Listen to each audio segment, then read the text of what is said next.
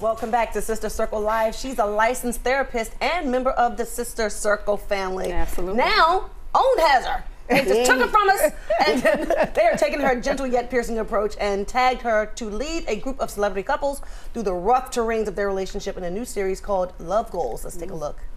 I'm coming, Kel. Tell her you're right here. I'm right here.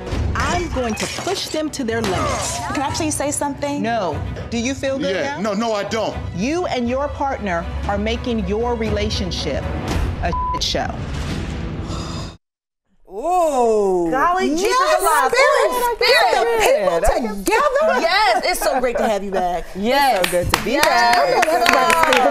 I like that. Yeah. Tell them T.I.E. How did it come about? How did the show come about? Well, you know, they had called me about doing it, and at first I said, I don't do that genre of TV. And when they said, no, Spirit, we're looking for it to be something different. We are really looking for these couples to come in and have therapy. And I said, oh, now, if we're talking therapy, Not then like you're a marriage talking my boot camp thing. or anything. No, something totally different. And so I had the opportunity to sit down with these couples and do individual therapy, couples therapy, and group therapy. And we talked about everything from intergenerational trauma to the effects of racism and how that affects our relationships, all the way down to childhood trauma. And when I tell you, whew, no, I can't even tell you. You Some just gotta breakthroughs. watch. Yeah, Absolutely. I can't wait to see it because that looked like something else. That's real good. Do you have to alter your approach because of the cameras when it comes to the couples? No, I know that's no, right. not at all. What I told them was that if we were going to do this, it had to be absolutely the real thing.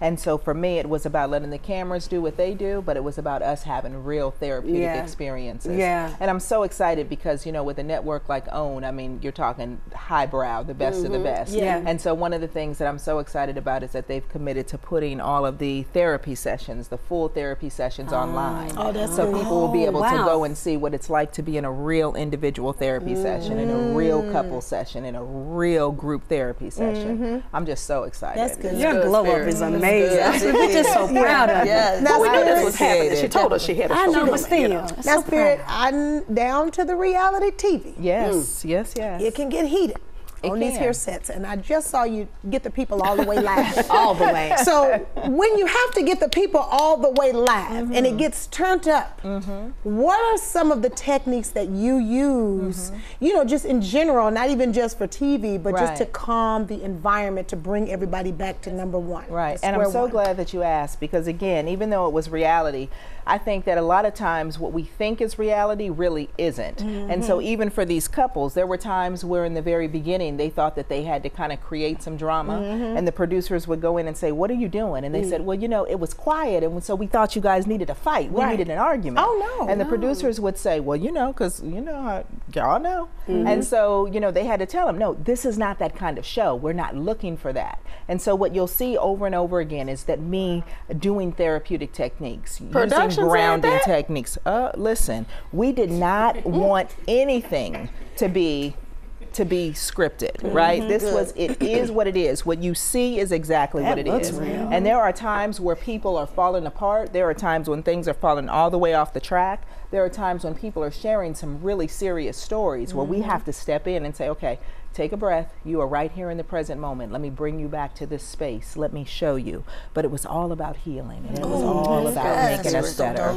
It was so great. Well, what did you require of the participants before they even went into therapy? Yeah. Well, it was really about having them show up. I didn't know any of these individuals. You know, when you kind of do the work I do, you're underwater a lot. And so that's what I call that. And so I wasn't familiar with anybody. And so when I went in, I told them, listen, I'm not interested in your credentials. I'm not interested in what you've done, except for how that relates to your story as a human being. Okay. We are all here to have a human experience. So leave all of that celebrity out the door. Okay. And there were many times where I had to say, bring it back. Let's go right here. And remember, I'm sure that you're used to being, you know, the head of all of these things outside, but I'm the boss in here. Yes. Oh, wow. So, Go ahead, then, lady. That's right. Well, can you speak to some of the breakthroughs that happened this season without giving away too much? Yeah, well, it was really exciting because you have 5 couples who were dealing with 5 different issues, right? So you look at Benzino and Althea, for example, dealing with a co-parenting relationship. And how many of us can relate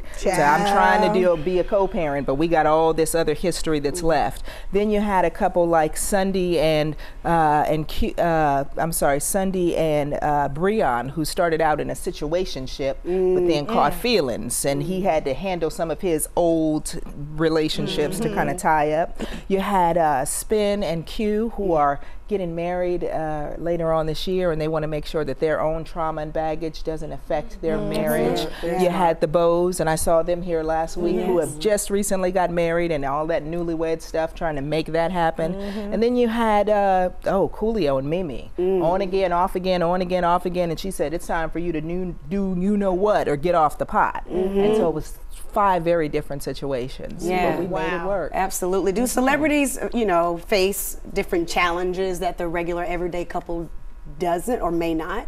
Well, you know, at the end of the day, it's magnified, right? And sometimes we can't get the help that we need because of that celebrity. And so what it was about was inviting them into a space that was safe, that was sacred, to say at the end of the day, you put on your pants just like everybody else. You've had the same hurts, disappointments, and trauma as everybody else.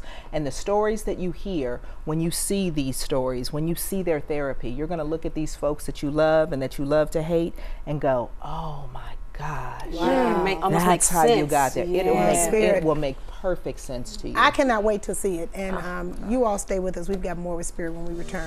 That's so I can't wait to see it. I like it. I want to see it. It is so amazing. Really? It is so amazing. And just like that, we're back with licensed therapist and host of the new hit show on OWN, Love Goals, Spirit. Yes. I'm so Are you excited. digging deep and getting into the people's spirit? Oh, let me tell you, it was transformative. Yeah. It was, and when you hear their stories, when they heard each other's stories, because you know, when we're dealing with trauma, we sometimes think that it's just us. But as you see from some of these experiences, I mean, you have grown men who are crying. You have women who recognize all of a sudden, I didn't realize my trauma from my childhood is affecting how I'm showing up in my relationships. You don't realize my relationships with my parents through their presence or their absence is showing up in this relationship that I'm trying to have. It was incredible, and I'm just thankful to have been able to stand in the gap. I really am. What are you hoping that the take home would be for audience? Yeah, I'm hoping that they're able to look at this and recognize that these couples just allowed us an invitation in the hopes that they can see themselves. I want people to understand that mental health and therapy is truly revolutionary. It's the most revolutionary thing you can do, because if you heal somebody's mind, you can free them from bondage, both intentional and unintentional. And so this is the last frontier. This is how we heal ourselves. This is how we heal our people. What are some tangible love goals for people who have been in love, who may just be together? What are something that we can actually attain tangibly? You know, it really is about setting a goal. Oftentimes we don't have a destination for our relationship. We don't even know where we're trying to go, and we don't know that our partner is trying to go in the same direction. So we just get together and I just love you and you love me and we're doing our best to make it work. But where are we making it work to go towards? What do you say you go towards? Like, so I've been married for 17 years. So what should be a love goal for someone who's, we're happy. We're at a really good stage in our marriage. We're up. I like him a lot today. And you know what I mean? But what should be something we should look forward to? You know, I always say begin with the end in mind. Right? When we get down to the end and we look at each other and we've said our forever till death do us part, what did you want to accomplish in this life? And how was I there to support you? How was I there to grow you? How can I actually be your mate? Somebody told me a long time ago, they said, listen, being in love is the easy part, right? But being in love is not about looking lovingly into each other's eyes. It's about being able to look lovingly into the same direction. And if we're not looking in the same direction, then I'm going this way and you go this way, and one day we wake up and we're so far apart we can't intersect again. So having that goal and being intentional about, are we working towards the same place? Are we showing up together? That's how you maximize your relationship and your love and yourself, your self-worth, your value. What are you in relationship for, right? Okay, Spirit. You know what? I'm gonna need to take you in the back after the show. But in your experience, what have been some of the hurdles that couples face when it comes to, or in terms of what's reality and what are their expectations versus the two. You know, it's the communication piece. We all have expectations for ourselves and for our relationships, but unfortunately we often forget to communicate that to our partner. And then we walk around hurt, disappointed, feeling unappreciated, and our partner doesn't even know it. We expect them to be a mind reader, to just finish our sentences, to know what we want, to know how we want it. But if we're not communicating, and sometimes we don't even know for ourselves, we're not even definitive in ourselves, but we expect our partners to know. And then the other part of that is recognizing that you are not the problem and your partner is not the problem. The problems in your relationship are the problems. And it's up to the two of you to work together on the same team to solve the problems. Okay, so what if you've communicated effectively and you've looked at your partner and you said, this is what's bothering me. You know, you've committed to the fact that you need to communicate, and you've told them what you think, and they say, "I'm working, I'm trying," but then time goes by, and you never see you never see a change. Yeah. So here it is: either we are not in alignment with how we understand the problem, or we haven't chosen solutions that we can actually implement and are successful. So stop talking about what the problem is. Once we've done that, we got to move on. What are the possible solutions? You brainstorm every solution the two of you can think of, and then you get in agreement about the solutions you're going to implement.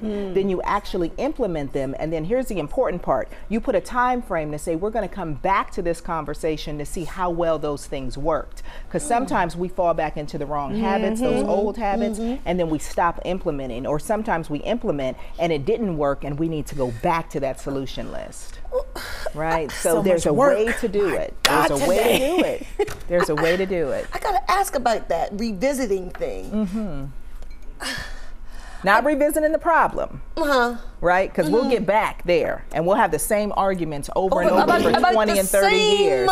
No. See, no. We're revisiting the solution, right? We already know what the problem is. How did those solutions work? Oh, that didn't work. Why? Because you didn't hold up your end of the bargain. Why didn't I? Well, that was too hard, or I didn't like it, or it just didn't feel comfortable. So what do we need to then implement? Move on to the next solution until you find what fits.